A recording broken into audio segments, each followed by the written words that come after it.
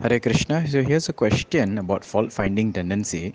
So a person asks that, mind is always looking at faults of devotees, and especially when you go to the temple, you're always finding this person did like this person did like that.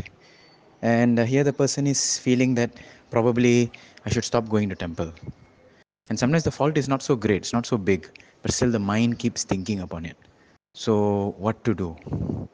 So here we can understand that all of us have some envy. The envy is like the poison within our hearts. We all have six enemies, what they call as Shadripu.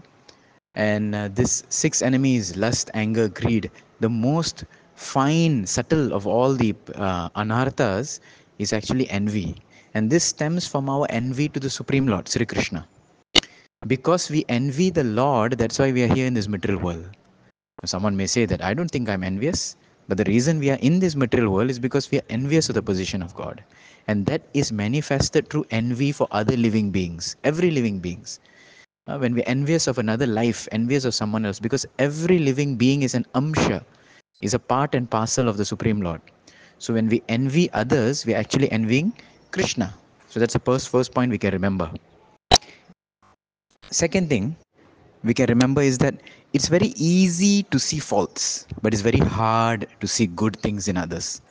So here we can remember an example, or do we want to become a fly or do we want to become a bee?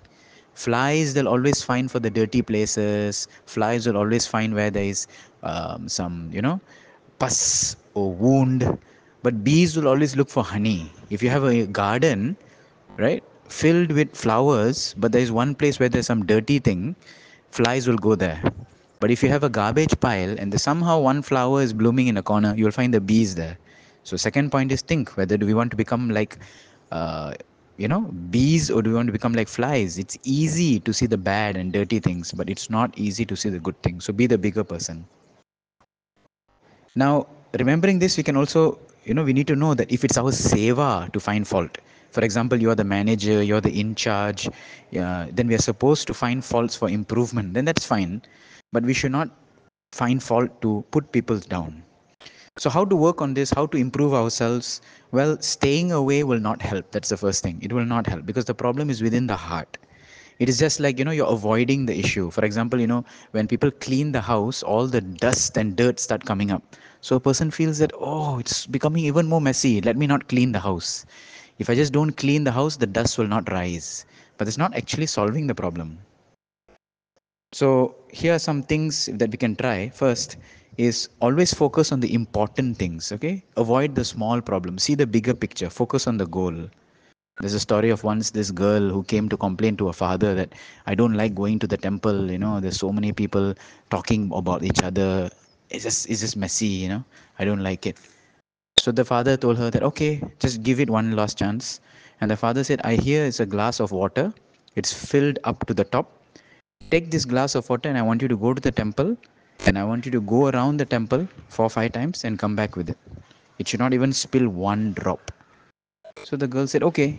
And she took the glass and she went to the temple. She spent time going around with the glass, very careful, very making sure that not even one drop falls. And when she came back and she gave the glass to the father. Father said, very good. So what did you realize about the temple today?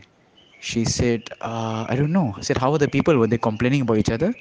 She said, I don't know. I was focused on the glass. I did not think about anyone else. Father said, exactly. So sometimes it's all about a shift of focus. So that is the first method we can try. Second method we can try is when mind starts to criticize about someone, immediately use your intelligence and forcefully think that now let me think of 3 good points about that person.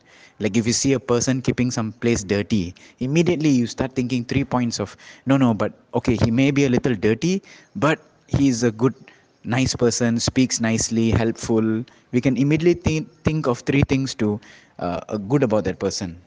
So in this way we can glorify that person, right? And especially if you share it with others, that's even more powerful, because that purifies the mind is a rascal. Mind always wants to go negative, but if you start focusing on positivity and glorifying instead of criticizing, then the mind slowly gets purified.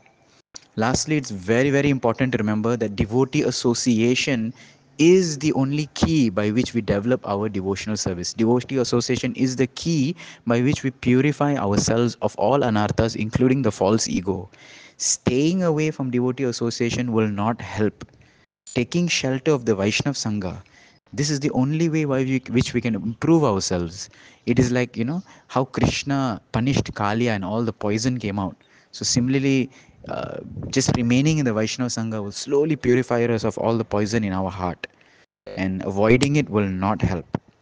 Because devotees, they take out a lot of time to study and hear Shastra, and they have heard all these kind of things and they know how to deal with it. So it is very common that we see people having all these issues of fault finding and different toxic behaviors in the heart. And devotees are the best people who, being with them, especially those who are in good standing, we can learn from them, and that way try to improve ourselves. Hare Krishna.